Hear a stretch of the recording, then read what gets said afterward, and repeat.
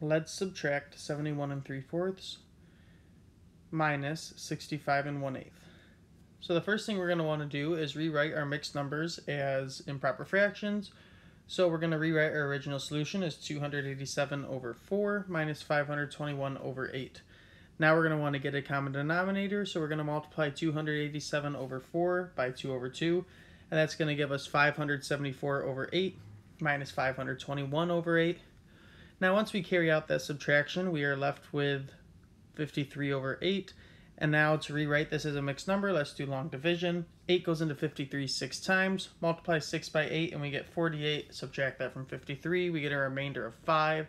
So our answer to the long division is 6 remainder 5. So we rewrite this improper fraction as 6 5/8, which is our final answer.